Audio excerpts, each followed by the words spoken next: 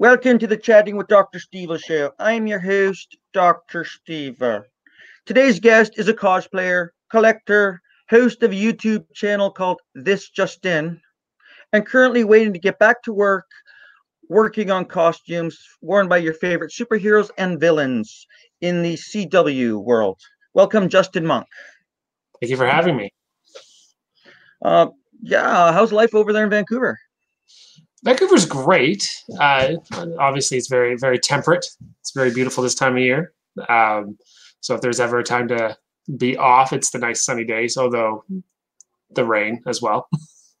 The rain. Vancouver's great. It's been pretty calm, and for the most part, it's been handling the whole crisis pretty good so far. Yep. And you work in you work for a company that works for CW shows, creating costumes, correct?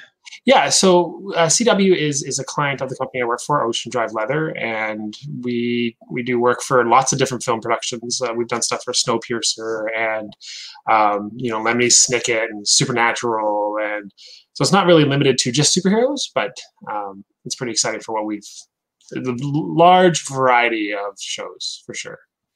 Now, because production shut down, how has that affected you and the company? Is the company closed down, or are you still producing product? No, so we, like a lot of the contractors that do predominantly a lot of film work, we did take a voluntarily step back, and we all kind of went into the voluntary or layoff situation, just because that is our meat and potatoes work. Typically, we work a good 9 months, 10 months of the year on film and television. And then the last couple months to fill it up of the year, we work on customer jackets. The company does do a lot of consumer work where you can, you call in, you write in, you get a customized leather jacket. That's one of their big businesses. Not necessarily replica work or anything like that, just like they do a lot of custom styled leather jackets. So that's usually what we do in the off season.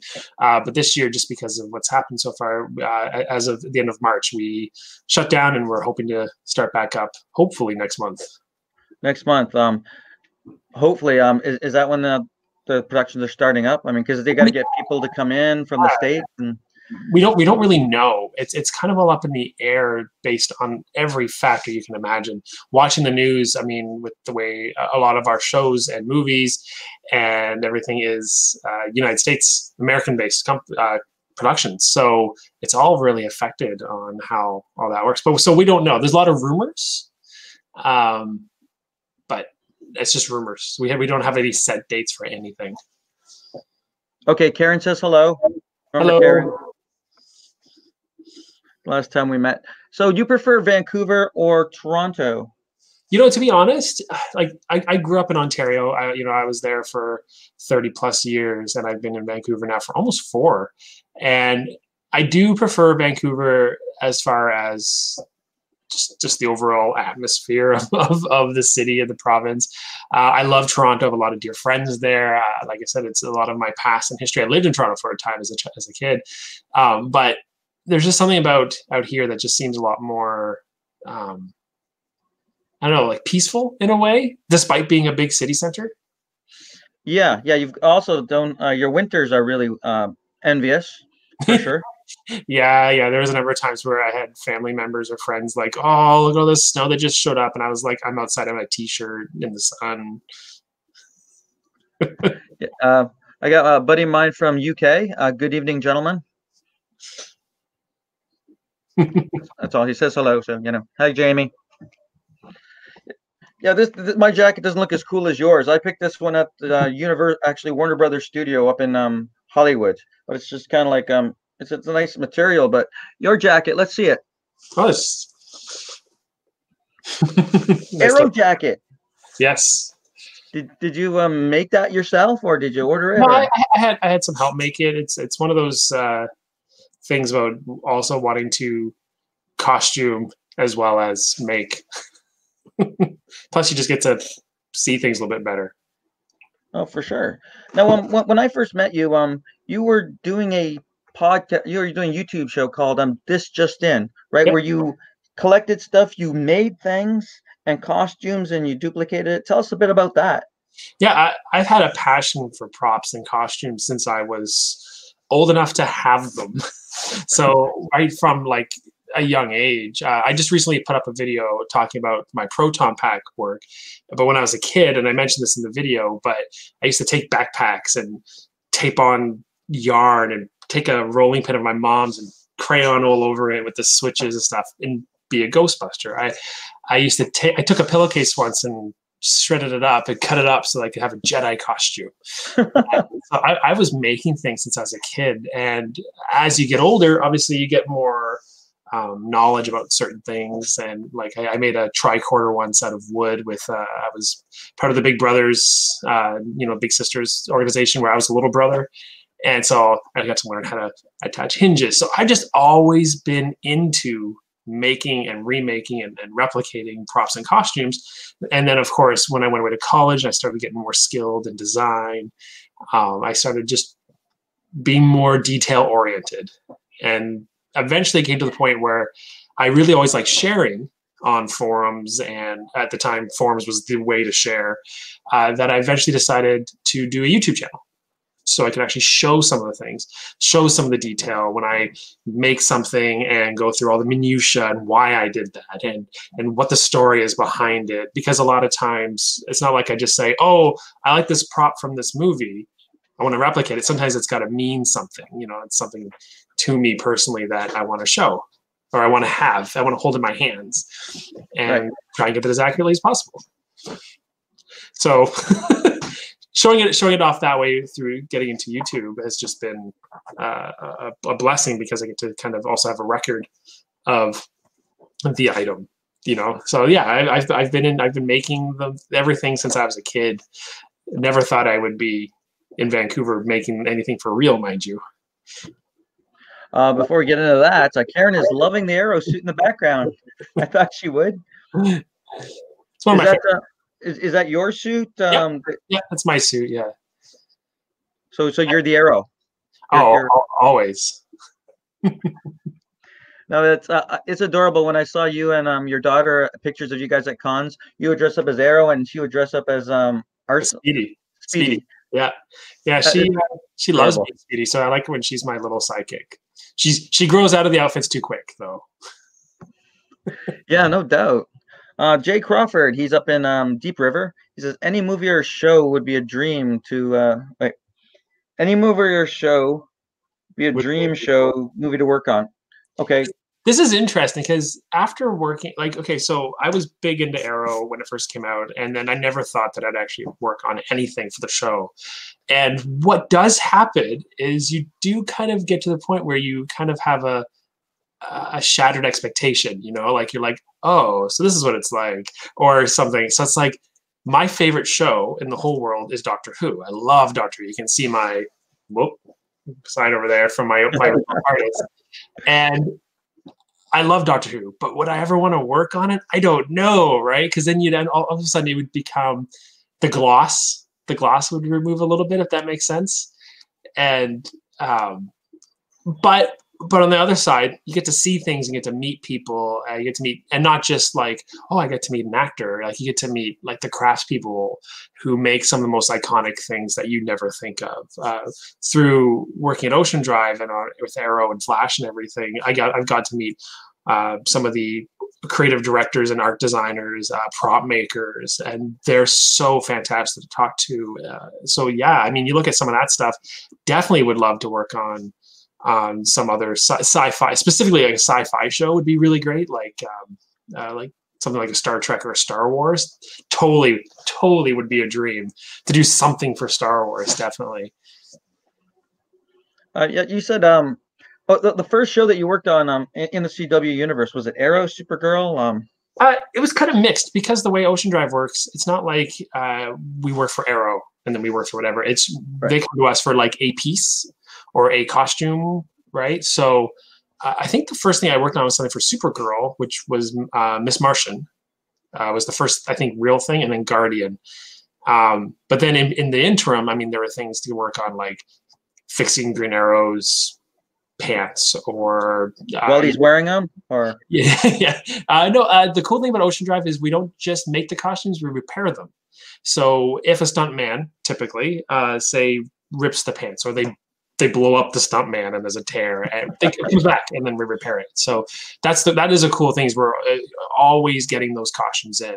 We see the Flash costume quite often for repairs or for fixes or tweaks, because that's also the other thing too, is actors, like being people, they fluctuate a lot and you always want to make sure that they look the best in their costumes. So yeah, it's never like working on Arrow, then I'm working on this. It's kind of like in a day I could work on something from Flash, Supergirl, Arrow, Supernatural, but you never know. Well, when you first moved out there, I was following you, and I think the first thing that you got excited about was, oh my God, you posted it. I got to work on or fix Supergirl's cape. Yeah, that was surreal because it was just like, oh my God, here's this cape. It's like Supergirl's cape. Here it is. I was just like, whoa, that was it. It was exciting. I had the same excitement. I didn't post about it, but I had to. There was the if you follow Supergirl, there was a fight with Superman and Zod in a kind of a mental state issue, and they got the capes waterlogged, and they brought them for us to fix up, and I got Superman's cape right there. Like, oh, nice. Did you actually put it around and run around the room? Of course I did. How could you not? Right? Don't get this on video. Pretty much. That's adorable. Before we get into that, Karen says, does your daughter create costumes with you? She does, actually, more and more lately. Where before, it's not like I've never taken my daughter and said, okay, you're going to make this costume. She was always very open to, oh, I like this costume. She wanted to do Speedy initially because she wanted to match me. And Supergirl was all her own, which I did Superman with her and Smallville Superman. But now she's got her own loves and things that she really likes. So she has a huge list of costumes to make. She's really into anime right now, so she's got a number of those. And of course, she's grown up quite a bit from her last Mandalorian costume, so she wants to make a new one. So we work on that. Wow. To go with my completed one finally. So yeah, it's a really great outlet for the two of us to create and learn new techniques and painting and sanding and gluing. And her Halloween costume last year was an anime character, and her and I spent a lot of time working on getting all the details correct, along with my girlfriend. She helped a lot as well. Now, the thing about Vancouver and Toronto, I know Vancouver's nicer, and I'd rather live there. But Toronto, when you were here, I mean, we had a Comic Con or so every other weekend. Yeah, something happening. So now over there, you get like once a year, maybe. Well, okay, we do get Seattle, so okay. Emerald City Comic Con, and then a couple little ones around there, and you get a major fan expo here. Not a lot of little cons. They do have a couple anime cons that are really small. Like I'm talking like a couple thousand people small, and they're great, but it is very different for conventions for sure. It's a little sad. Yeah, I figured you'd miss that. I do. Although it is nice to go to like Emerald City Comic Con, and I've gone to WonderCon, which is in San Diego. So like because they're all on the same coast, so there's no time differences, but it does cost more to go. It'd be like going to a Dragon Con or any of the big East ones, New York City Comic Con. Did you ever go to San Diego? Yeah, I went to San Diego once or twice, and but I went as a booth babe, as I like to say, for UD Replicas. UD Replicas is a fantastic company that I worked with a lot and did some little bit of modeling for Superman. So he had me come down and help him at his booth, and it was fantastic. I loved being there as a vendor. Seeing how hard it was to get to the bathroom made me go, I don't know if I'd ever want to be here as a fan. But WonderCon was amazing, and I would always highly recommend that one. Where is that located? That's in Anaheim, I think, technically.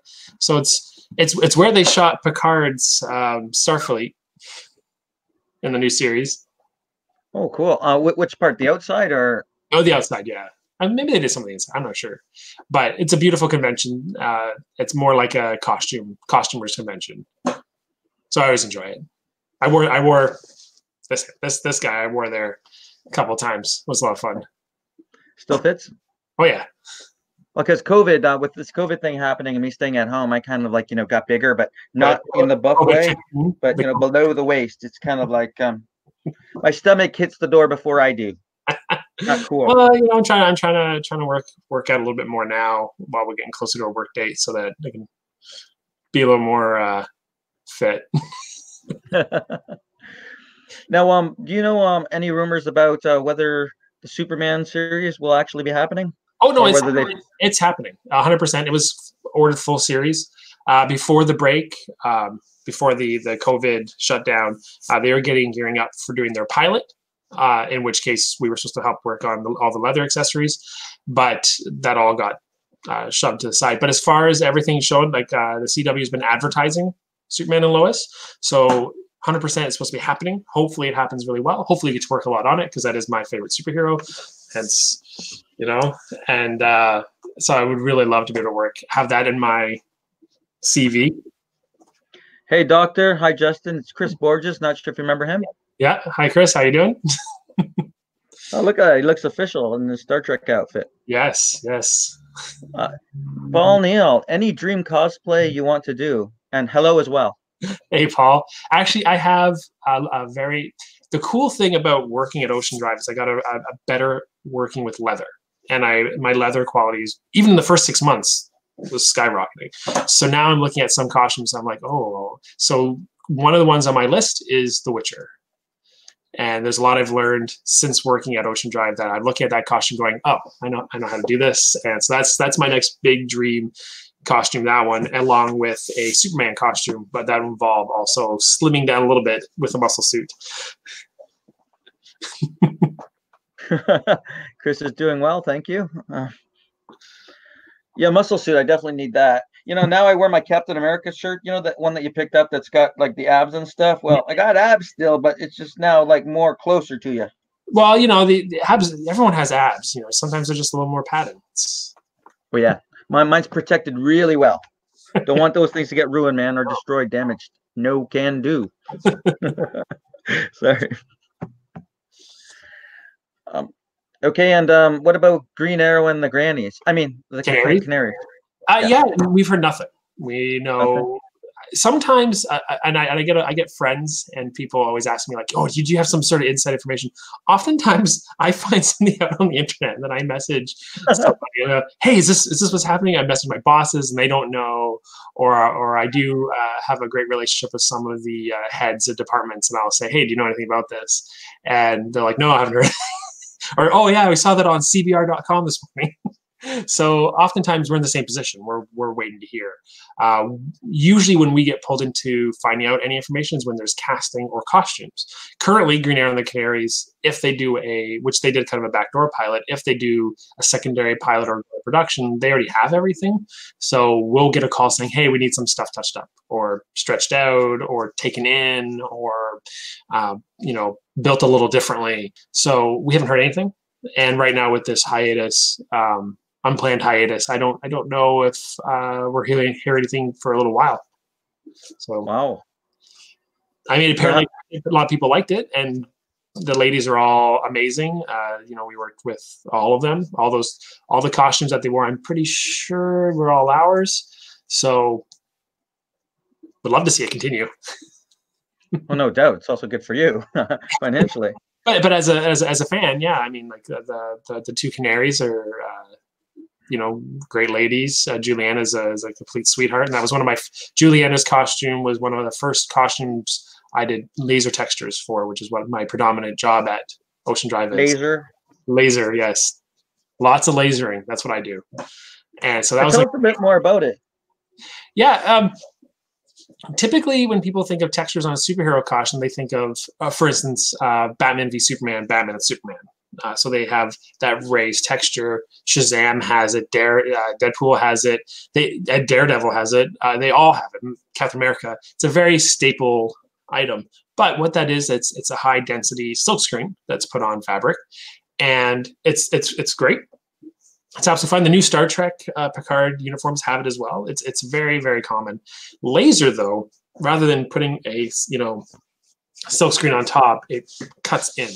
And what's great about that is you can cut into leather, you can cut into neoprene, you can cut into several different materials and still create a texture that is also customized specifically. And one thing I like about it is, if anyone's familiar with film, is typically there's not just like one Green Arrow costume. There's like 8, right? And when you have a costume that has a texture on it, if you get it as a sheet, you just cut out your texture, put it on. With lasering, you laser the texture to the panel, and it's always in the exact same spot. So if there's a special detail or special texture or the direction, anything like that, it's always the same. So it's a pretty neat process. Karen asks, is laser etching the method you used on the Flash costume? The current Flash costume has everything. It's got silk screen, it's got laser etching, it's got 3D materials, it's got special coated industrial texture on it as well for sliding on the road. So it's got everything. Another one that has just about everything is the Green Arrow from the Green Arrow Canaries. Cat's costume has pretty much everything on it as well. Wow. Yeah, like as a fan, I kind of always watch this. Like, okay, they got a crisis happening in about half an hour. Everything's gonna blow up, and there are the costumes just on the mannequins. Like, yeah, you know what? You got to get that leather on. You got to get across town. Yeah, it's good luck, guys. I always laughed as a fan before I even worked out here. Not that it would have made a difference, but Green Arrow used to grab his bow and take it off the stand and say "suit up," and I'm like, but he's got to put the bow back down. Yeah. Whole costume, lace up his boots, put his eye makeup on, put the mask on, throw the hood up, then put the bow. Yeah. So I always thought that was funny. The Flash is the only one who gets with it. You know, he just yeah, him and Supergirl. That's exactly cool.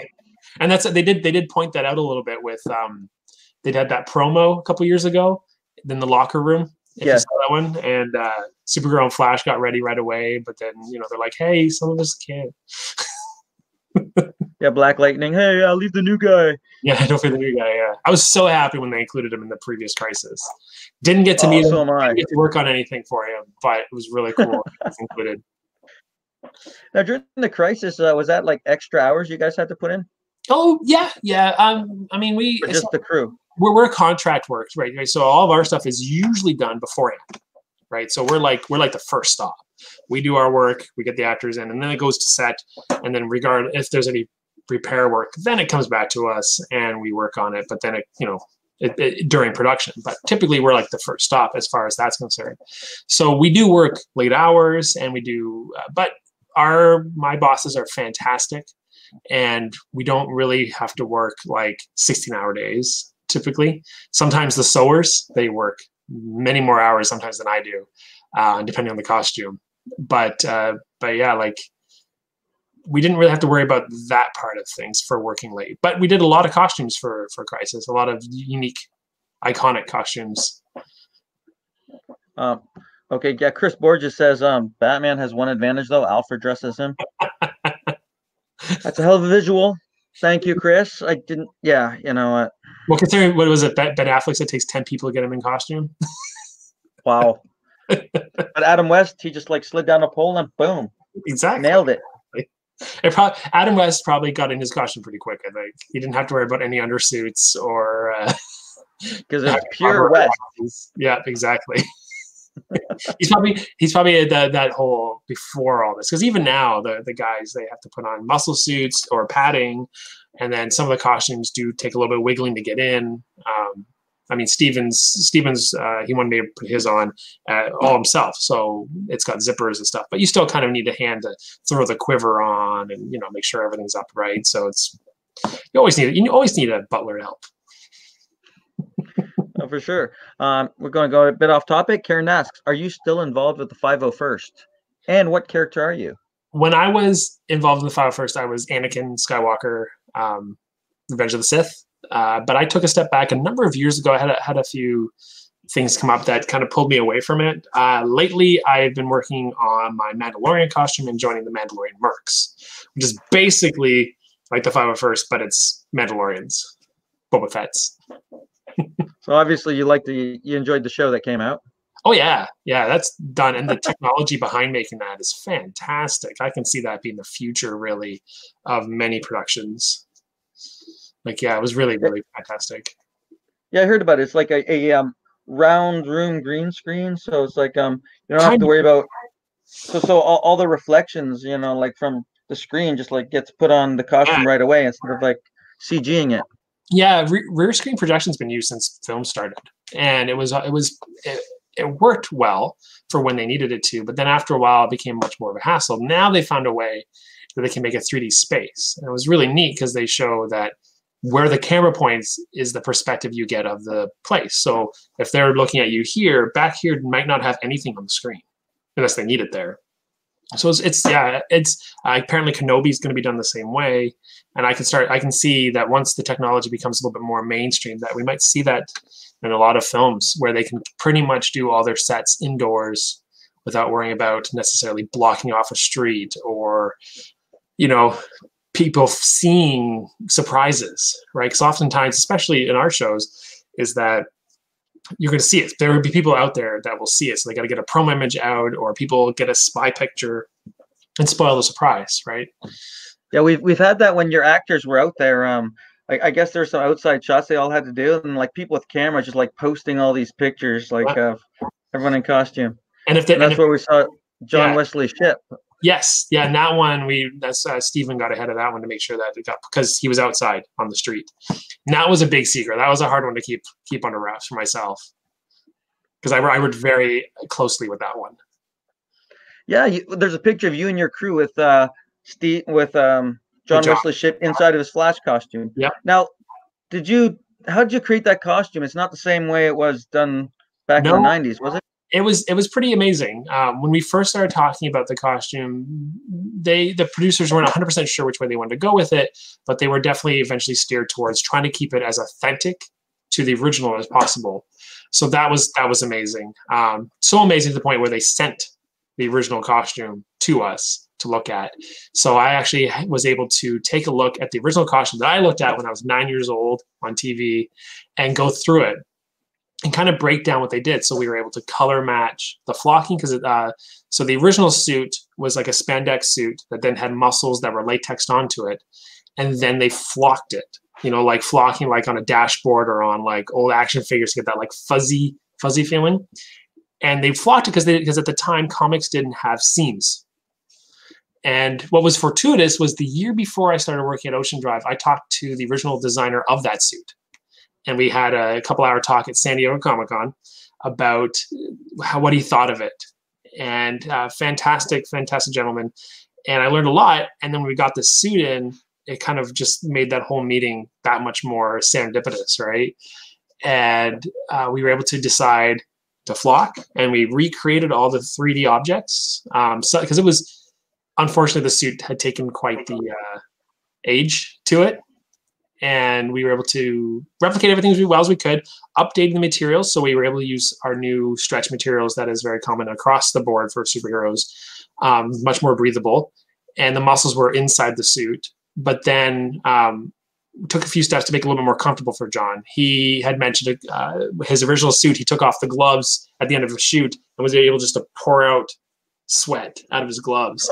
Oh. And he did say that our suit was not that way at all. So it was more comfortable. But technology, I mean, you're talking like 30 years of difference between when it came out, and what we've changed.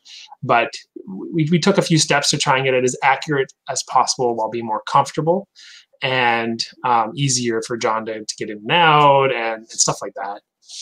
But it was a dream project, because not only did we get to do this, and he was very thankful too, that I asked special permission to get a selfie with him, or a picture with him. First, I just wanted a selfie, but then they took a picture.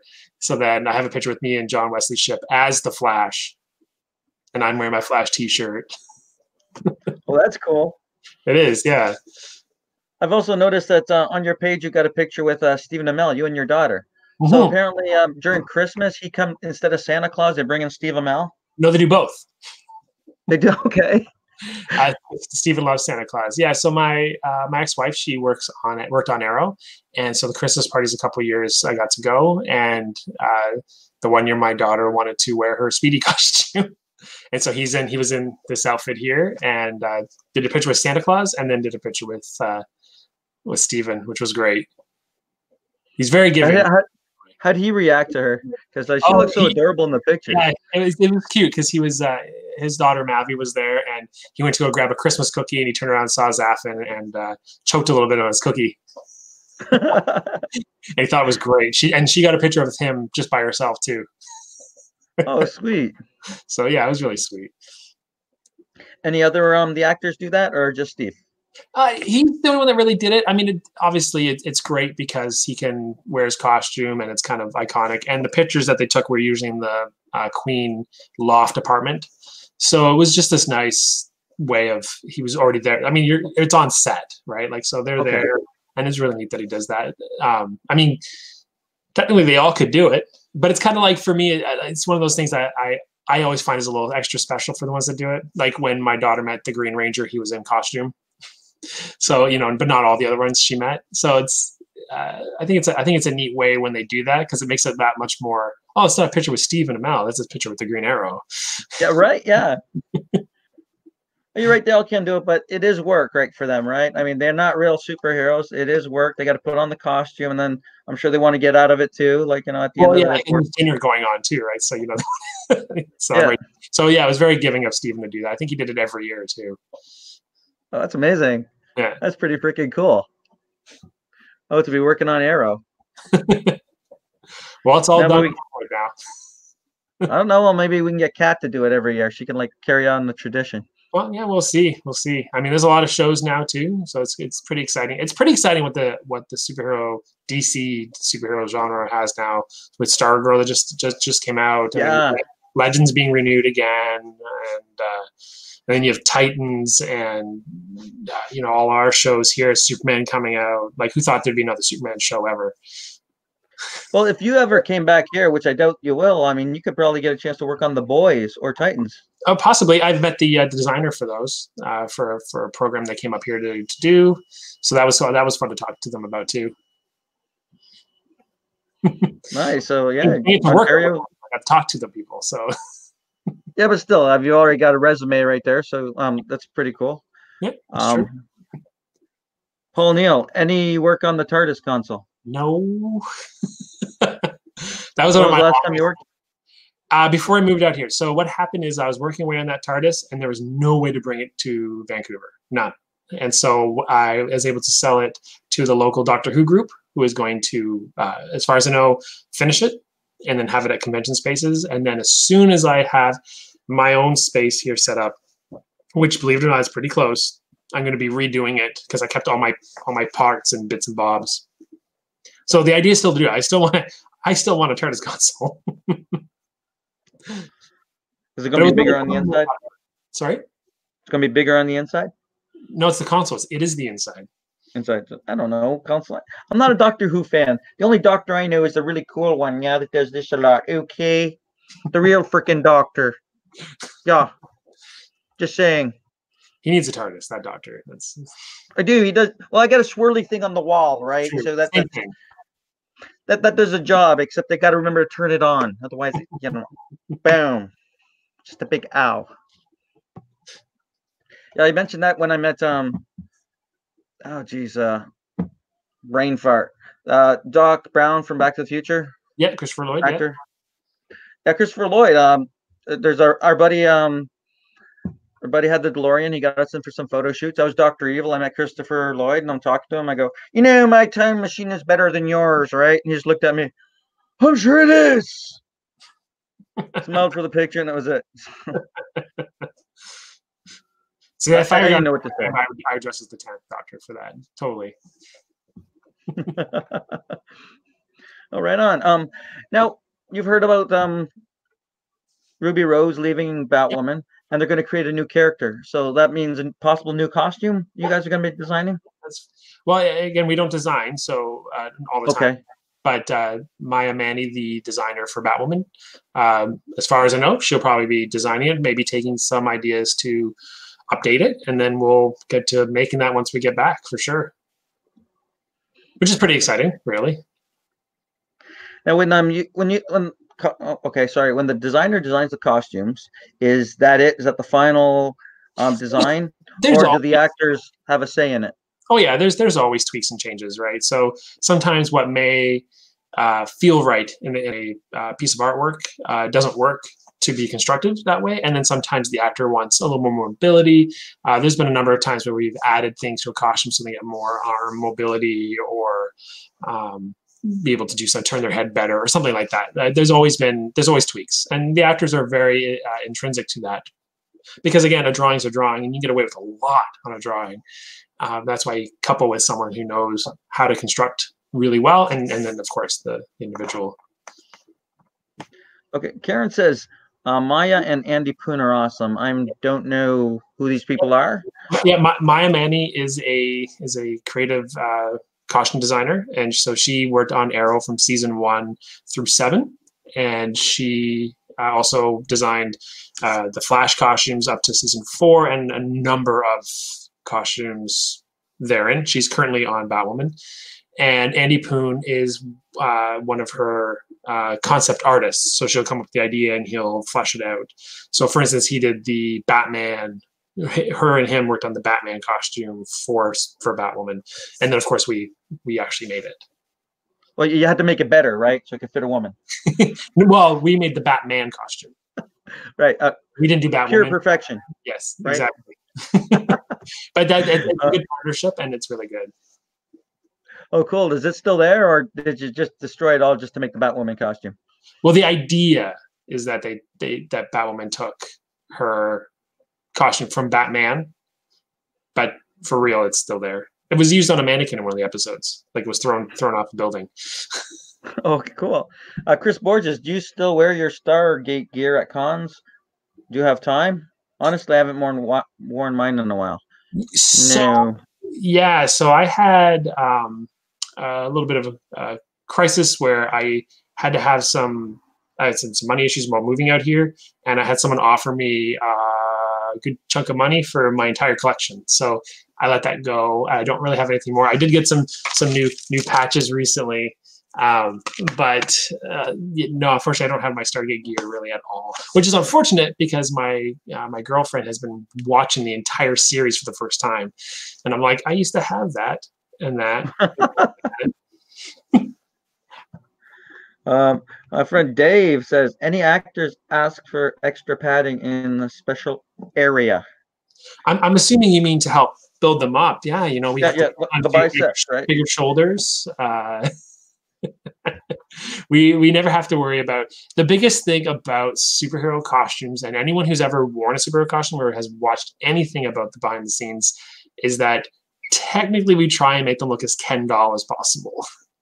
So, which they had to do with Chris Reeves too, right? And so yeah, that's we try and keep it as minimalistic as possible. Doesn't mean people don't make comments. Reddit really loved Godspeed's costume and pointed out his cod in that, and we're calling him Codspeed. We may not know about this, but whose idea it was to give Batman nipples? Yeah, pretty much. Joel Schumacher. We did joke about that. We joked about adding nipples to the Batman costume. We did talk about it. That could have been fun to see. Right on. Anything that you're especially proud of yourself on some of the costumes that appeared on screen? Yeah, I mean, it's fun. Like everything's got a little bit of difference, and some things I have a lot of pride. Like the '90s Flash, the redux of that was. I'm really proud of that because of getting to work on something from a kid, then meeting the actor, and I told him I was a big fan of his show. Brought in my DVD collection. We had some stories to talk about that.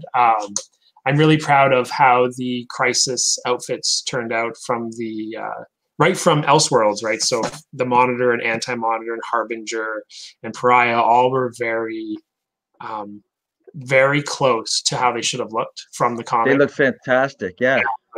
And I was able to help give a little bit of input here and there from my geeky side of things. So it was really fun. And I'm very proud to see how well those came. And what's great about that is what most people don't realize is Maya Manny designed the Monitor for Elseworlds, but then Bree Thorpe, who took over for Arrow in season 8, designed Anti-Monitor and Harbinger, and then Kate Main, who designs for the Flash, designed Pariah. We worked on them all, but that's 3 different designers that had to create costumes that still kind of looked in the same universe and were all together. All 3 ladies are amazing designers, and getting to work on those I'm very proud of that. I'm also proud of Elongated Man. He was a great costume to work on. One of the first prop pieces I ever made was the thing on his chest before they recently replaced it. But yeah, his original costume was that little tiny thing. A little thing, yes. But then when we got to do the purple one, which had been in development for a while, and then some of the things are just sentimental, like the Black Canary costume that Juliana wore was special to me because that was the first one I got to put my texture, like a texture design that I worked on, onto it. So it's very special, right? So I'm very proud of that. The newest Green Arrow is special because I'm as a Green Arrow fan all my life. Moving here and working on a costume, I didn't think they were ever going to give him a new one because the previous one is really, really well done. And but having the opportunity to work on the final one was pretty amazing because it's like I get to work on one. It's great. So, and then of course, then there's ones that aren't superheroes. You know, I'm very proud of the costumes we worked on Deadpool 2. And some of those are just little things like prison guard outfits. We did a few things on those. But I worked on some bracers for Lemony Snicket, you know, and that was a fun project because it was like they came in, it ended up being laser cut in, and then, you know, built in together. So it's always a lot of fun, the collaboration between it. So a lot of times it's just I'm kind of proud seeing how well things end up looking on screen, you know, because like, oh, I made this and it was last thing I did that day, and it was really hot that day, and you know, it was you know, trying to get home for dinner, and 3 months later, seeing it on TV, it's like, oh, that looks so good. Like the new Flash costume, I'm very, very excited because the ears on that were a big collaboration to change that, and I was really happy about that. So, Karen asks, yes, you work on Spartan's jacket for season 8. We worked on Spartan's jackets for 7, his red and black one and his green and black one. The green and black one, everyone's like, you know, all excited because Green Lantern. It was really fun to do that, to kind of allude that direction. Plus it made more sense too for Diggle to have green after he had been Green Arrow previously. So it made a lot of sense to be green to me personally. But yeah, it was a lot of fun to work on that costume. I didn't actually ever get to meet. Didn't get to actually be there for the fittings, which was too bad for that one. But so I got to see him wear it up close. But it went really well, and I think it looked fantastic. I think all the outfits in season 8 looked really good. I'm really proud of all of them. The final Black Canary, I thought, you know, she looked amazingly sexy in that. And that was all new stuff. Yeah, I was joking with a friend of mine about if the Green Arrow is going to continue in 2024, and they didn't go in through any time machine, but kind of like be Green Arrow and the Grannies is like Black Canary, be like, okay, I'll get you. You chase her with a broom and whatnot, like beating up the bad guys. Oh, we just recast everybody. Because who knows what will happen, right? Whether we'll have a film Green Arrow for all at this point, you know. We've only had 2 live-action Green Arrows ever, so it's always room for more. Oh, that's right. Justin Hartley. Yeah. Yeah, I guess I'm not sure if they tried to get him on the show, but he had other projects. I think they asked at one point, or at least it came up a couple times, but I'm not privy to any of that information. But I wish he was in it somewhere. Like that would have been so cool. Rival business trying to buy Queen Industries or something silly like that, just as a bit cameo. I would have loved that because I really loved how Flash and Supergirl both were very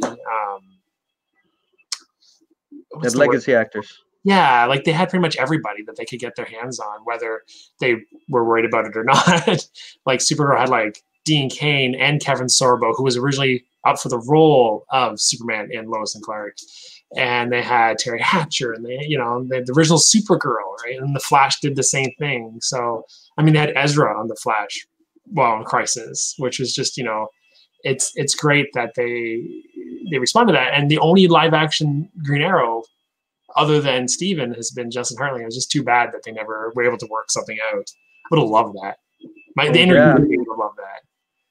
Crisis would have been a great time. You could just had Justin come in and throw his old costume on. Yeah, but they did throw that costume in when I think Earth 90, Elseworld, yeah. Yeah, that was the original. Rumors say Charlie Hunnam is interested in playing Green Arrow. Yeah, that's so many years of that. I'd be surprised if that happened just because of. Who's Charlie Hunnam? Educate me. King Arthur in the latest King Arthur movie. Okay. So he's got the blonde hair. Gotcha. And Karen says Mia's Green Arrow costume was really great. Yeah, it was very fun to work on that one. Fun fact on the two, hers and Steven's last ones, if you notice, there's no quiver straps for either of them. So, but Mia's was great. Mia's was great. I posted about it on the Ocean Drive Facebook page so you can see a close up. But hers was a lot of fun to work on, and Kat was so much fun to work with on that. She wanted to make sure she can move in it very well, and has some really cool details in that costume we haven't done on anything else. Like she's got custom knees, for instance, that were like custom design and sculpt design, modeled, printed, cast in a rubber, wrapped in leather, and then put in her costume. They look really cool. We haven't done that on a costume at all since. So, with all the costumes that your company produces, and the Arrow has, anyone ever think of putting together a little museum? I've been trying to do that at work.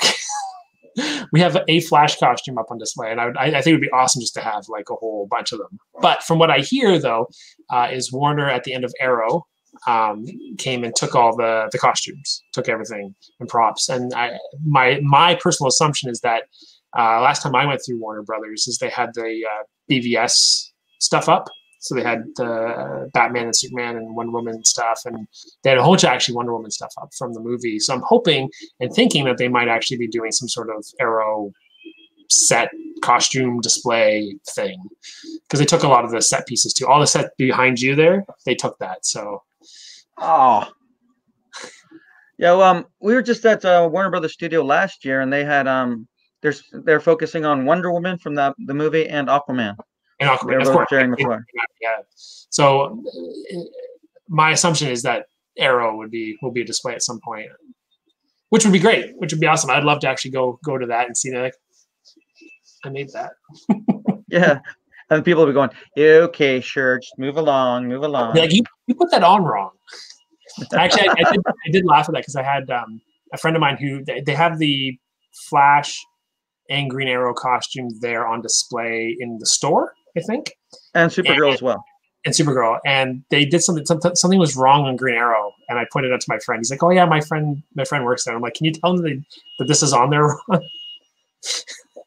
Like, so something's like upside down or wrong on there. And I'm just like, Karen's saying the same thing. And there was the Arrow suit that was on display case. Yeah. So something's wrong on there. And I don't remember what it is, but I remember seeing it right away. Because like some places, like Warner Brothers Studios, they have that little thing, but Vancouver has like a fantastic environment there, especially CW. If the sets are going to be used for another year, I mean, off season, maybe they can raise extra money for charities by doing tours and whatnot. I've brought that up, and I think sometimes it's just not that they're not smart, that they didn't think of that type of thing, because Stargate did. I just don't think it ever really occurred, because really, especially on off season, just a COVID-less world where they had the 3 months when, like you said, that they're not being used, having tours with the costumes up and then having people come in and take pictures, I would have paid for that. And when you have Flash and Arrow and the Wave Rider, you do visits. Doctor Who did it for a number of years too. So it's like, I'm like, that's easy, and it would allow me to go show up at the bunker with my costume on and be like, look at me, I'm Green Arrow. And people would show up in cosplay for that. And I think if they built some sort of like CW con around it, it would have been very, get the actors there and do it at the end of the season type of thing before they go off on vacation, and give them some extra money and they go autographs. And yeah, I should just go up to Warner and be like, hey, listen, this is what you need to do. I'll head it for you. Yep. I'll take care of the work. Yeah, no problem. And guaranteed to get a lot of it. It'll increase tourism there. If it was in Well, Toronto, totally it'd be full. I mean, because Stargate did very well for having people come in and take pictures inside Atlantis and in the Stargate room in for the show. People have tons of pictures and did the big tour, and they did Creation did that, and they went super well. So I've always said that. I've said it to pretty much anyone I could get my ear on. Like, this is what they should do. Karen will help with that. So you gotta, someone to help you with this. Perfect. There just should be. I totally agree. There's so many. Karen knows more about Arrow than the writers. Maybe. I'm enabling her. I think she's got a problem. She's obsessed with Arrow, but I enable her. It's my fault as well. Well, here, look, here's an Arrow Funko Pop. Happy birthday or Merry Christmas. Here's some more Arrow merch. I'm looking forward to seeing more merch with work I've worked on. I will tell you that for sure. I have a statue over there of the season 4 Flash, which I worked on. That's cool. It's like, I made this part. Well, which part? Dan Ortiz. Hey, Justin, you made a Green Arrow quiver for me years ago. Just wanted to say you did an amazing job, and I've gotten lots of compliments on it. Thanks, Dan. Yeah, that was something I did for a number of years, was make quivers for season 1 Arrow, especially. It was a lot of fun to do. Oh, do you? I did. We'll talk, okay? Sounds good. But no, that's one of my more popular things I've ever had to run for. I don't do a lot of like costume runs where people are like, oh, I'm going to make this item and make 30 of them. I've always been, I don't take a lot of commissions, but that was a lot of fun. I did that back in Ontario, and yeah, always had fun making those ones. Those ones. So you made a few of those, yeah? Yeah, I made maybe 15 or so in total. Holy crap! Yeah, quite a few. And it's something that it's not like I never make quivers for the TV show at all. So it's something that I'm always like, I can always make a few more or whatever, because my leather work has gotten 1,000 times better. So.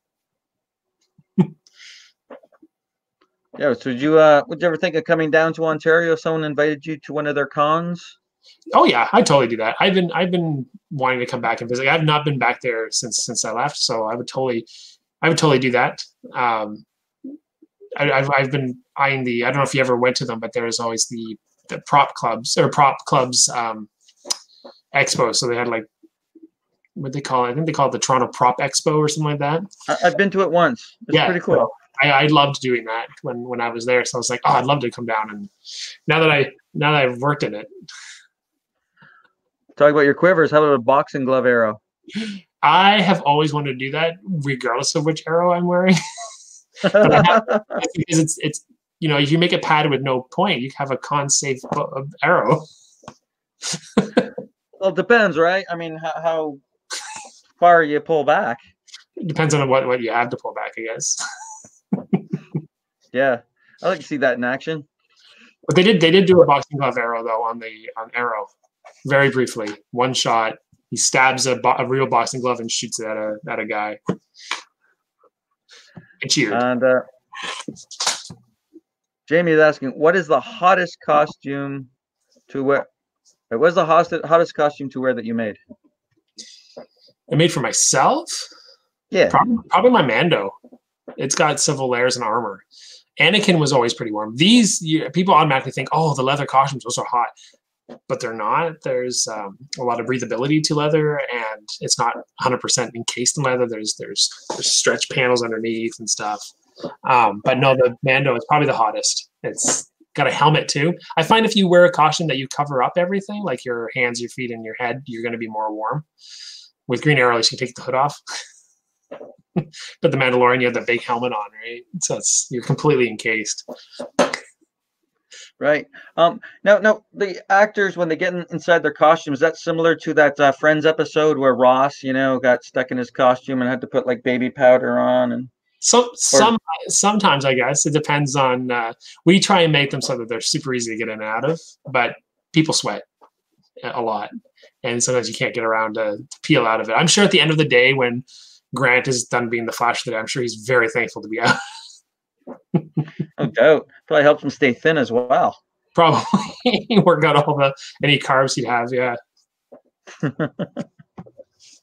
the actors who wear these costumes, they're definitely real heroes in that regard. It's not as easy as people would think. Like one thing I was talking about wearing something in, and they wear their costumes when they wear, like, it's especially during crisis. I mean, they were in those 12 to 15 hours a day for like 2 weeks straight, and you're in that costume. It's going to wear very different than if you wear your cosplay for one day on a weekend 3 times a year. So they put a lot of work into that, and they do pretty good considering. I can't imagine like the ones that wear the masks and the helmets and stuff. All of them, Ben Affleck included. I knew Christian Bale complained about it because it gets kind of, you're covered. Or Carl Urban when he played Judge Dredd, he had that helmet on the entire time, never came off during any shots. Yep. Yeah. Well, after shots, but during the whole movie. But you feel it, I'm sure. Oh, wow. I can just imagine going around with prosthetics as well. That could be a pain. Yeah, I mean, you look at that, right? So, I mean, I think that's probably why Martian Manhunter is CG'd. Yeah, no doubt. But wow. Anything you've been up to since this COVID-19 happened? I've used this time to catch up on projects that I put off and put off and put off. So I completed some video games that I kept putting off. But I also worked on my phaser that I've had for a few years. My proton pack is at a place where it just needs electronics now, and a few pieces I'm casting up. And that's a 6-year-long project. 6 years of having all the parts, and then finally having the time to put it all together. But yeah, that's pretty. And my Mandalorian that I worked on, that's all been done through COVID. Working on this new Arrow costume. Yeah, like just pretty much catching up on myself. That's what I use this COVID time to do, which has been really nice. It's been really nice to do that and figure things out and learn new techniques and goof around and pretend to shoot arrows. Okay, the Grimazing Reed asks, does Justin, that's you, have a favorite costume he has not made yet? Yeah, I guess Superman would be one. I mentioned it earlier. That's I have the fabric. And I have the boots that I had custom made. So I have, a few things there, and I mentioned that the Witcher is one that I'm really looking forward to making. So Ooh. The Henry Cavill version. So of course. That's the only one we remember right now. Paul is back. You need to work on some more Doctor Who stuff. I'll always remember you as the 10th Doctor. I'll always be the 10th Doctor. The last 3 years I've gone to Gallifrey 1 in Los Angeles, which is a Doctor Who only convention. And last year I pre-ordered a new sonic screwdriver from the guy who makes them for the show. So wow. Be more Doctor Who stuff. Always more Doctor Who stuff. Grammy, he came in late. He said, joining in late, super cool stuff, Steve and Justin. Gramazing Reed, just to let you know, he was a magician I had on my show, and he was like fantastic. He actually did virtual magic between the sets. I mean, I pretended to pick a card and I knew what it was, and he just kind of picked it out from his side. It was just amazing. Magicians are always amazing. Right? I know. Favorite acts on America's Got Talent. Chris Borges, I have a few Batman suits. They're sweat factories. Yes. From what I hear, all of them are, no matter what. Even the one we made. Jamie Paget, I have a full Predator suit. Very hot. They're also, that's along what you were saying too, Steve, is the prosthetic stuff. And that's Predator is very prosthetic heavy. So that's, they get very, very warm. You in Ontario, you've met Rhonda, yeah? She does the Pred. Yeah, yeah. I've never met her in person, but I've talked to her lots. She does the Predator, and she does Alien, and she does Michelangelo, and yeah. She does them all. But obviously, she's always got a freaking sweatband on underneath when she takes off the costume. I mean, it's always wet. It's always soaked in there. It's always warm. But you know what? You want to look awesome, you gotta get warm. And she's awesome. What is the most complicated part of the Mando build? Complicated part? All the damn sanding. What part are you sanding? The helmet and my shoulders are 3D printed. And then I also 3D printed the big rifle. So Printing them, obviously not a big deal. I'm very blessed with the fact that my company has a 3D scanner, so I have a 3D scan of my head. So I was able to fit the helmet perfectly, and then we printed it, which is time, right? You make sure the printer's working great, and then it's like 80 hours later you have your helmet, and it's just sanding it to try and make it not look like it's printed. 3D prints have that kind of like layered look as it builds it up, so it's kind of like rippled. And you want to make that not look like it's that. So that's probably the most complicated part. The actual armor is a material called Sintra. So you get that cut out, and then you like heat gun it or boil it, and then you form it to whatever shape to your body. So really, and then I sewed the vest for that, and then I did some 3D modeling. I did all the leather work on it. So that stuff wasn't, I wouldn't say, complicated. We did do rubber knees. That was fun. But we printed that, sanded that, and then cast it. That was my girlfriend. So, yeah, complicated. I'd say the sanding, the helmet, because and also the helmet's kind of the one thing everyone looks at. So you gotta bang that, like you gotta get that dead on, so that people are like. But if you want to see more of that, it's on my Instagram. So you can't be and Instagram, scrolling across the bottom, everybody. Hey, what is Prime Roto? Twitter account. Yeah, so Prime Roto was my username on everything for the longest while, and that is when I was in high school, I started to write a book, which I should really get back to. And I needed to create a wizard name, and I didn't want like standard name, so I just made up the name Prime Roto, and I used it for everything because it doesn't exist. So it's my email, it was everything. But now I've been gravitating towards this Justin Online and try to be a little bit more professional. Now that I'm almost 40, I kind of need to, get away from the Hotmail. But Twitter is the only one that didn't have enough characters for it. And this Justin is taken everywhere because for obvious reasons. Yeah. Justin, yeah. This Justin. A lot of wrestlers like Justin Sane or Justin Credible. And exactly. So Justin is a great name. It is. Apparently, everyone loves it. That's why everything else is this Justin Online, including the YouTube channel. But Twitter, I've kept it Prime Roto. I may try and find a way to change it, but I didn't want to do like Justin on. I think it was like Justin Online or Unlin. Like, that's not working. No, definitely not. Oh wow. Anything you're looking forward to working on once things get back? Yeah, like we have two or three major projects that for two different productions, a Netflix and the CW that we're looking at that we know we will have to do. So I'm looking forward to looking at those and see how we can tackle some new problems, problem solving, to try and make things really great. And that's I'm looking forward to that. All the series got cut off, so I'm looking forward to seeing if they pick up that stuff. We did a lot of work for The Flash for the finale that kind of had to kind of be halted. So with Mirror Mistress, and that was a fun costume to work on, and she got seen in the final episode, which I still haven't seen yet. Oh, yeah, I know I got to catch up on it before we go back to work. But no, I'm looking forward to it. Like the one thing that we do in our work is problem solve, and it's interesting coming from a different perspective from everyone that's there. And my perspective is always appreciated because I come at it from a fan nerd point of view, and so we have to kind of make things fun and problem solve how something can work. And then of course you also have to figure out how it's going to fit, how it's going to attach, how it's going to. So it's always fun that way.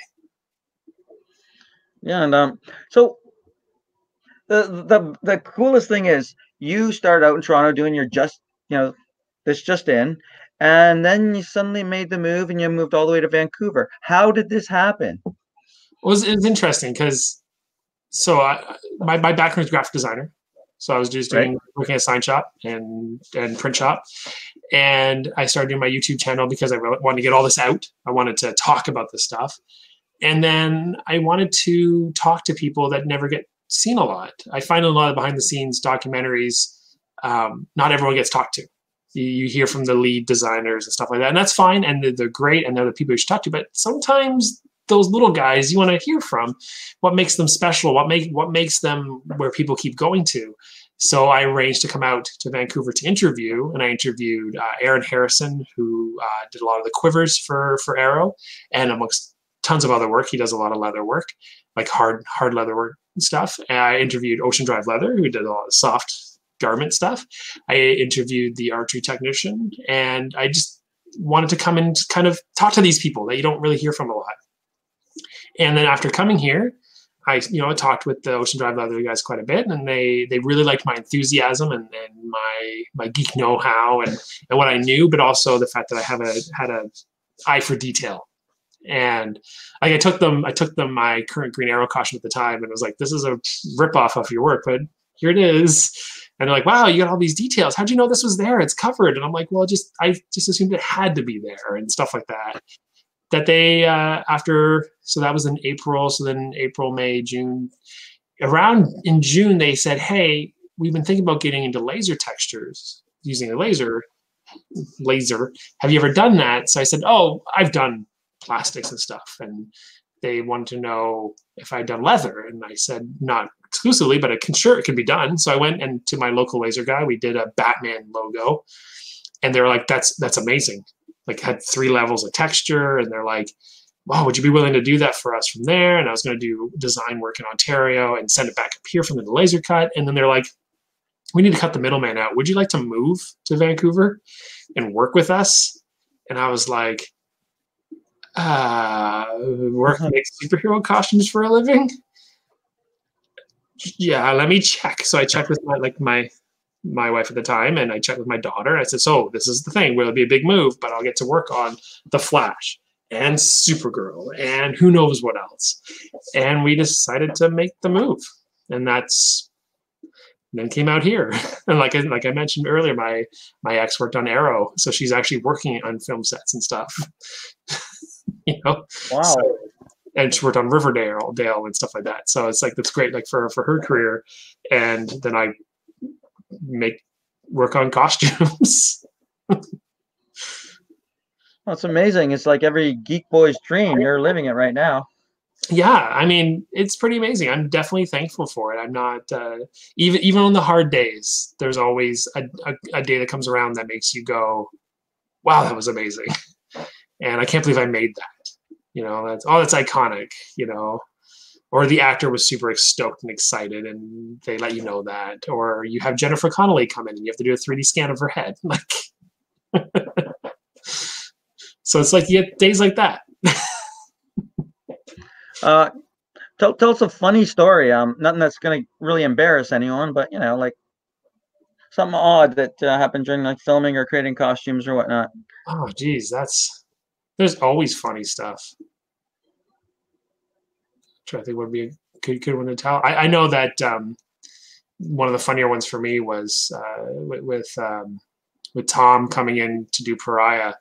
He's Tom Cavanaugh. He's a silly man, and his Pariah costume is basically 2 pieces when you take all the armor off and the cape, and it's a crop top and up to here green pants with suspenders, so they look like fishing waders. He made sure to milk that out. He walked out with his thumbs in, talking about going fishing, and so like, yeah. Actually, one thing I liked about him is we were all standing around, and one thing, I don't know if you've ever been to a fitting yourself, Steve, but you have the actor in their costume in the middle of like 5 people easily, and we're all kind of just making sure, seeing how things are going, and they're like, pulling things here, making sure that it's sitting right there, and they're doing this, and you're kind of adjusting him, and he turned to all of us and went, "Do you want to know what it's like to be me?" And we're like, okay. So then he went to each and every one of us and adjusted something on us. Like, he's like, "Yeah, that looks better. Go to the next person. Oh, there, that's better." And adjusting us. I was wearing a hoodie, and he fixed the way my hood was laying. All right. So it's very generous, very hilarious man. Sounds like it. That sounds pretty cool. Well, you have to stand there with all these people adding stuff, taking stuff away, sticking tape down to see how something's going to sit, putting temporary Velcro on, cutting stuff, stitching something real quick while they were waiting.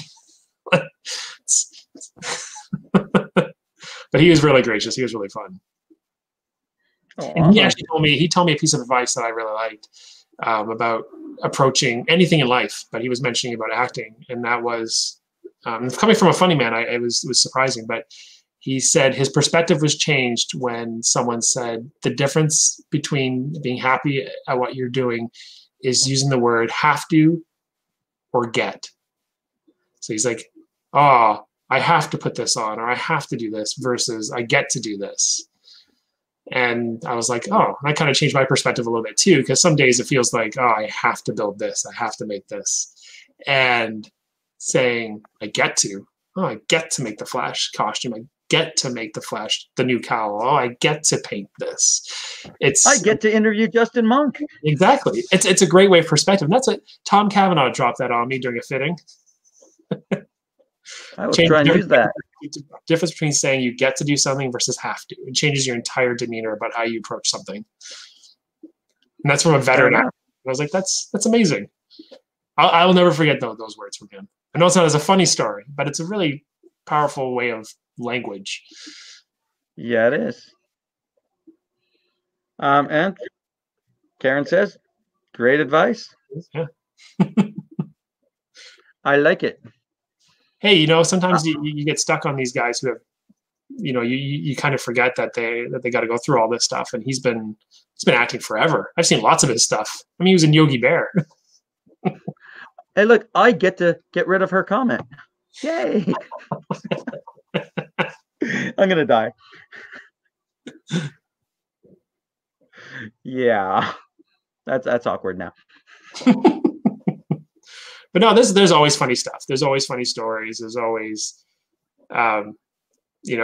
slipping. Like when we did John Ship, I had to put his ears on for the first time, and so the earbuds, and I was like, I had to do it. So I had to like crouch down, do this to him like this, and then I like looked him on the eye and I was like, I'm fanboying so hard right now. I said it out loud because that's just who I am. You said it out loud. Yeah. He thought it was great. And looked down at you going, yeah, you are. Just back No, up. No, he was great. He said after he had them in, he started doing lines from the show. And he asked me like what episodes I liked and what characters were my favorite. And so I told him about the Blue Flash, and he's talking. So I started doing lines from that he remembered. No, he was John Wesley Shipp, probably one of my favorite people I've ever met in this job, 100%. And then of course, and he actually he posted about us on his Instagram. He posted the group shot with us, thanking us for the suit and Kate, and so like, yeah, super awesome guy. You get a chance to meet him at a convention, highly recommend it. I did. I met him twice. First at Motor City Comic Con, and then I got one of the I got the old Flash costume from his original series, never knowing that he would actually have that costume again in the new Arrowverse. And then later I saw him in, yeah, right. I mean, I'm glad I got it now. And then I also got another one when he was at Toronto of the new Golden Age Flash. Oh yeah. I'm hoping. I can't wait to see him again at the convention. That'll be fun to be out of the that method. Because that's the one fun thing about me too is when I do get to see them at conventions now, they usually remember who I am, which is geek cred. So you get to cut in front of the line, going, "Yeah, hey man." No, I stand in line. I stand in line. I did that with McCad because we worked on his Guardian costume, and we waited in line. And when it said hi to him, and just because he was a really good Jimmy Olsen, and I really liked him, and he remembered me, which was cool. I like it when they remember me. It's good. Yeah, you stand there in line, and go, "Hey, I had nipples to his costume." Yeah. No, you stand in line and you say nothing. Then you get up there, and all of a sudden they know who you are, and everyone in the line's going, "Who is this random dude? Is he famous? And a Green Arrow costume. Who is this guy?" That's pretty cool. That's awesome. Yeah, we can't wait to have you come down here again when everything opens up. And Karen, at the same time, she says can't wait for conventions to start again. Yeah, me too. I now have like 3 costumes. I got my new Ghostbuster, I got the new Green Arrow, I got Mandalorian. I got to show these things off. How am I supposed to do that? Say, if you guys have another show in Vancouver and you got some like people from the Arrowverse, I'm going to recommend you hiring a handler. Karen would be a good handler. She'll just go and. I thought for a second you were gonna say if they need a bald doctor, just let me know. Well, sure, that too. All bad guys are bald. I can do it. Except CW, everyone looks good and has hair and shit, and I'm not thrilled with that, man. Putting people like me out of a job. Luthor just has a beard. Come on. Yeah. But it works still, right? It's a new interpretation of Luthor, which we never thought of. He's fantastic. I can't wait to see how he goes further in the Arrowverse. So, because everyone didn't think he was going to be good, I think he was fantastic. So, all right. His latest encounter with Miss Teschmacher. I mean, he's all being really nice, and we're like, hey, he's actually a pretty good guy until freaking the truth comes out. Whoa. Yeah. An evil jerk. For me in the scene on, I think it was Supergirl, where it was a flashback to when he made the skies red for Red Sun, and he had this whole thing about how he's not a man and went on this whole tirade about Superman. And I was like, oh man, this is way better than 3.5 Men. So no, like I was really pleased with him. And then you know what? That happens all the time, right? A comedian gets a serious role of a superhero. People automatically think this isn't going to be good. Freaking Michael Keaton as Batman, ha! And right, he's great. And same thing with All the Way Down. And then to him, they didn't think he was going to be good at being Lex Luthor, and he was great. So they know what they're doing. You can't really fault. I figure as a comedian, right? You've actually seen the funny side of things. You kind of know how to play things serious, and you can flip it. Yeah, for sure. It's a sign of a talented actor. And CW has had a really great track record of getting some really good performances and actors, and they get some classic or older actors that have been around for a while, and they get some new people, and they can kind of mix it up, and it usually goes over really well. I mean, Phil Lamar. Smallville, right? It was the same thing. John Schneider. Never thought he'd make Pa Kent, but he was fantastic. So, Jonathan Kent. I'm going to correct you on that, because when I interviewed him, I called him Pa Kent, and he made fun of me. He goes, "I'm Jonathan Kent," and he made sure it was Jonathan. It is true that he is Jonathan Kent. Phil Lamar, that's another one. He's a comedian. Also does the voice of Green Lantern. He played John Jones' brother, and he played Sirius. Yeah, exactly. Yeah. So it's like, you can. Sometimes it's the best way to do it, and of course, they're usually the most funny offset, right? So, Michael Rosenbaum, famously a goofball on set, plays Lex Luthor as the diabolical man. Was it the other one? Would be? Did you ever see Legends season 1? Oh yeah. So Casper, who played Vental Savage, was apparently the nicest guy you'll ever meet, and yet he's diabolical. Oh, I get that a lot in the locker rooms at wrestling shows. Some of the people that scare the hell out of me in the ring get in the locker room. They're some of the nicest people around. That's usually the way it works. Yeah, it's fun being bad or pretending to be bad. Oh yeah. Any advice you want to give to anybody who wants to get into the film industry as you are? Film industry is interesting because there's so many ways to get into it. Independent contractors are a big part of film. I mean, I mentioned Aaron Harrison earlier, who does Quivers. He's an independent contractor, right? So he's not in a union or working at a costume shop on set.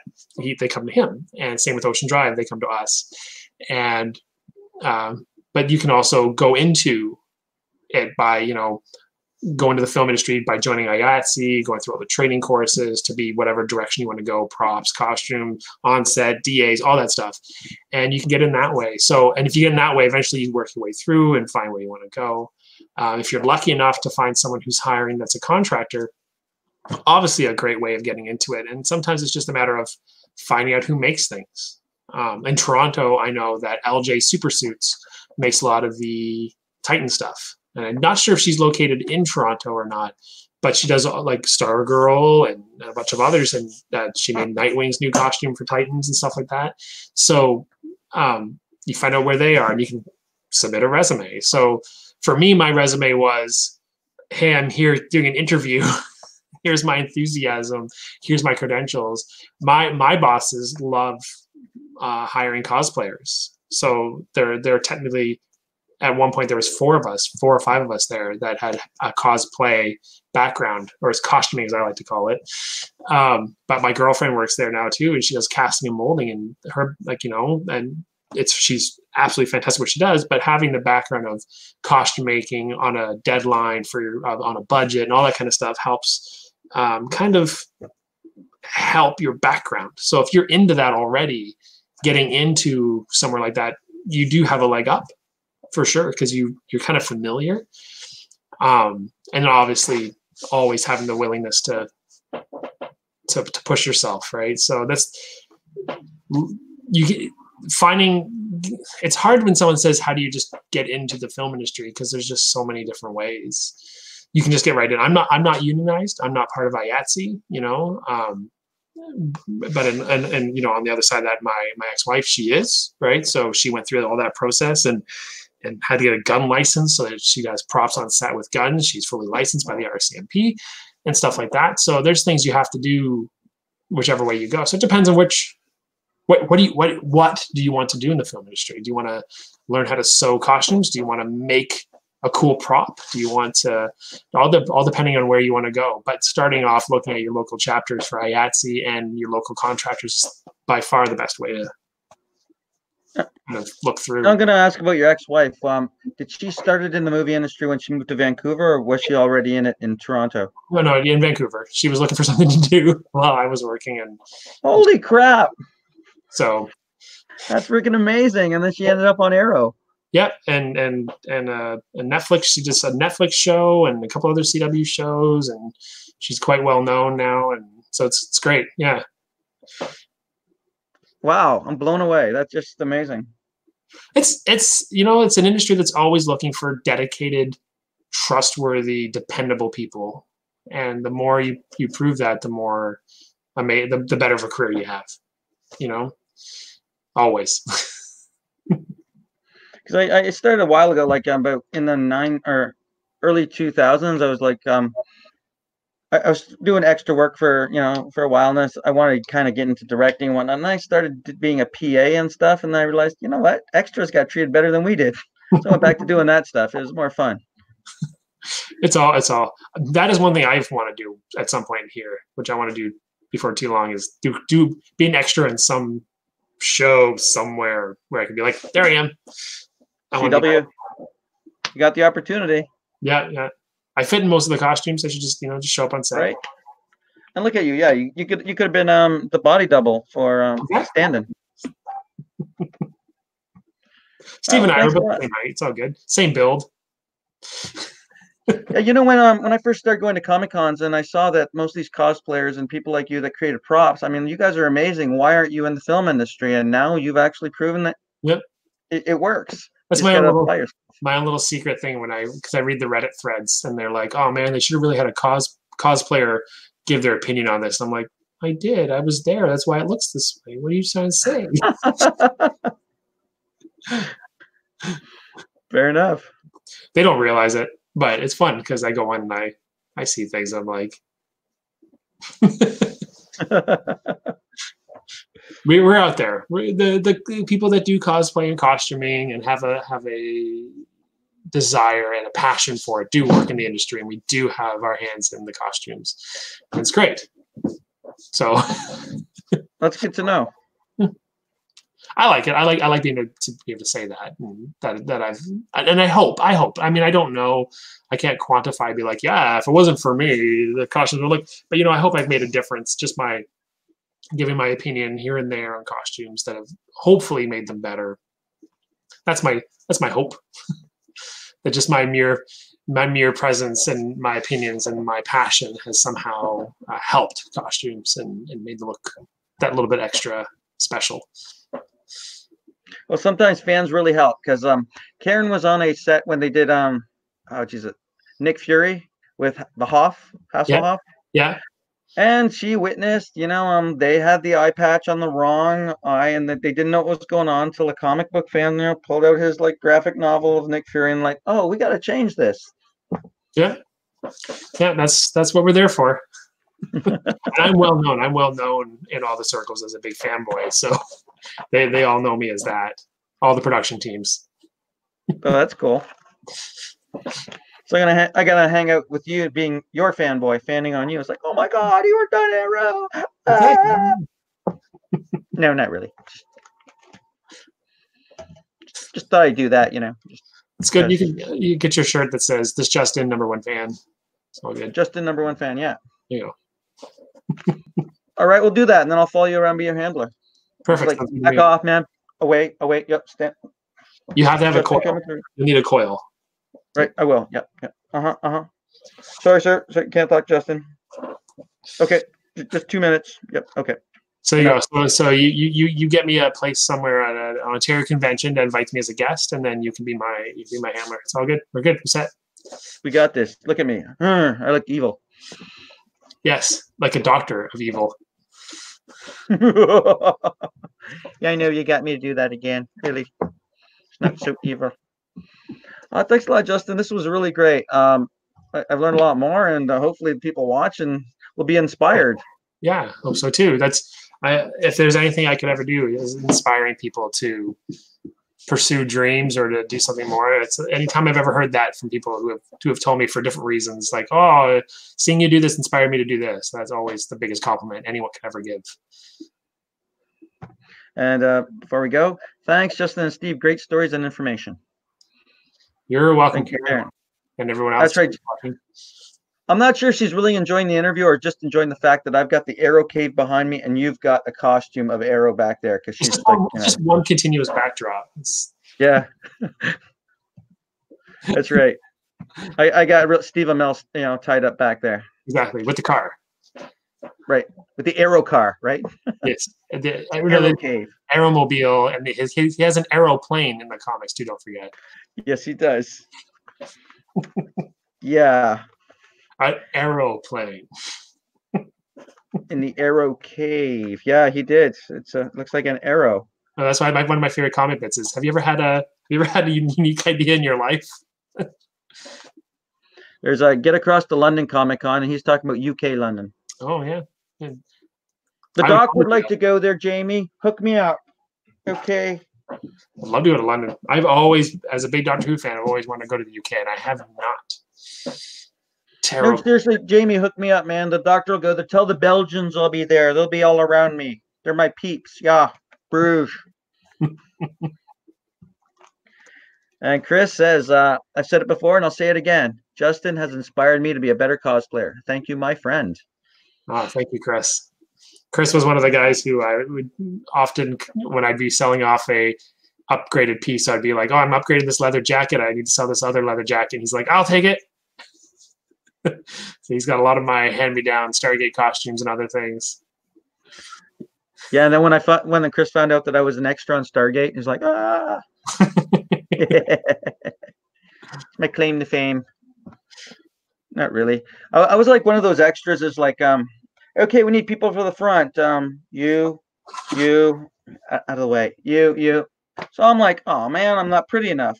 But then there's a scene where everyone turns into killer zombie. Like they're not zombies, but like they're being controlled and they're supposed to be mean. Okay, we need some scary people up front. You. Yes, it's great to be ugly. Ah. Which episode was that? That was Is it the earlier zombie one or? It's actually a popular one. Oh fuck, I forget the name of it. It's where everyone's got those little links on their head. Yeah. And the community keeps getting smaller and smaller. Yes. Yeah, you're one of the scary people who chase them. Yeah, when we start chasing them to the end where the portal was. Yeah. And we're gonna beat the hell out of them. I had hair though, but I was there. I'll have to pull that DVD up and we'll have to watch it.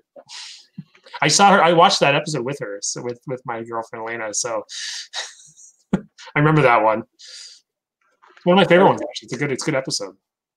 And there was another one where I came back from Afghanistan and I was still with my agent, so I got to be an extra again, and they put me in a military uniform, and I got to be in a scene with Robert Picardo and with these cockroaches coming out of a coffin, and we just looked at it and ran away. That was it. Scourge?